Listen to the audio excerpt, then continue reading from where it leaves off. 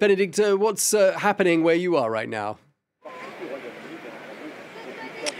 Well, people are walking and finishing, some of them, their picnics, but now they've decided they're going to have another beverage, perhaps tea, perhaps something else. I've been speaking to some people, and a gentleman called Edward started talking to me, and he said he'd been here before, and I said, did you enjoy today? And he said, yes, I did. And then with a big smile, he said, well, what I saw of it, because there are just so many thousands of people, it was difficult for him to get a proper glimpse of the Queen and of the royals. But he said it was much better in 1953. 1953? Well, of course, that was the coronation, and he was here. So I ventured to ask him how old he was then, and I promised I wouldn't do the maths. And he told me he was 11 years old. So all kinds of people coming here. Oh, and by the way, when I continued talking to him, it turns out that he was a fellow journalist and had been an editor at the BBC. I certainly didn't know that when I started speaking to him. So people from all nationalities, all ages, and just smiles everywhere. So when the Queen, in her message today, talks about, thanking people, communities across the United Kingdom, across the Commonwealth, for the affection, the respect, the help that they have given the United Kingdom, that they have supported her, prayed for her, for example. She then says, I know that many happy memories will be created at these festive occasions, and that it's important to look back at the 70 years and reflect on what has been achieved and what changes there have been. Just so many. Just recently, she inaugurated here in London, 4 years late, it has to be said, but a new tube line called the Elizabeth Line, also called Crossrail.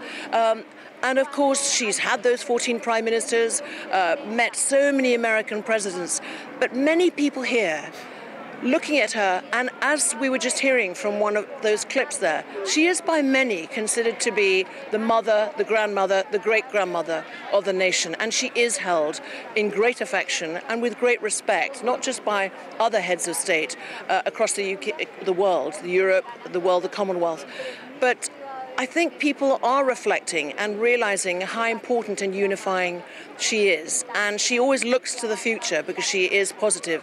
So I think a lot of people are creating happy memories right here in St. James's Park and up and down the United Kingdom. And they certainly are. They certainly are. Two naughty little girls standing behind you making some happy memories of their own just a moment ago. They've gone now, don't worry. They've gone.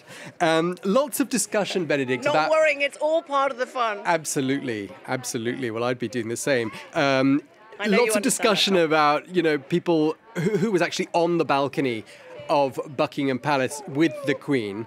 But perhaps there was as much discussion about who wasn't on the balcony of Buckingham Palace today. Absolutely, you're spot on. Absolutely, and who wasn't on the balcony? Well, Harry and Meghan were not. They've flown over from the United States. They were on another balcony, but not the balcony. So they were not on the balcony of Buckingham Palace, the one that really matters.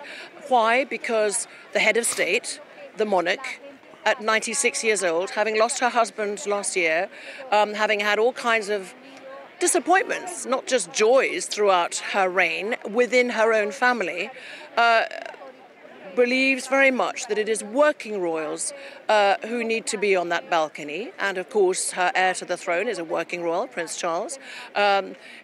Prince Charles's son, future heir, is a working royal, his wife, Catherine, also. And it's all about, well, for example, not having Prince Andrew. We know why that is. And apparently that's been a very painful, difficult decision for the Queen. But that was the way to do it, to say it's working royals. And I think we might catch a glimpse of Prince Andrew at St. Paul's Cathedral tomorrow.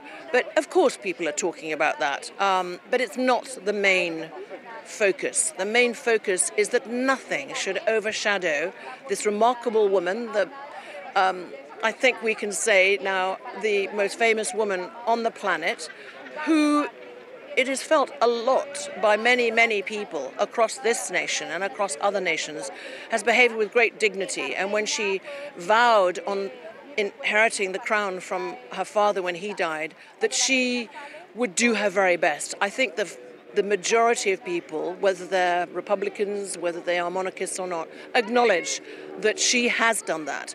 Then the big question mark comes about the longest waiting heir to the throne, Prince Charles, and the difficult transition, which has already begun, but when his mother goes.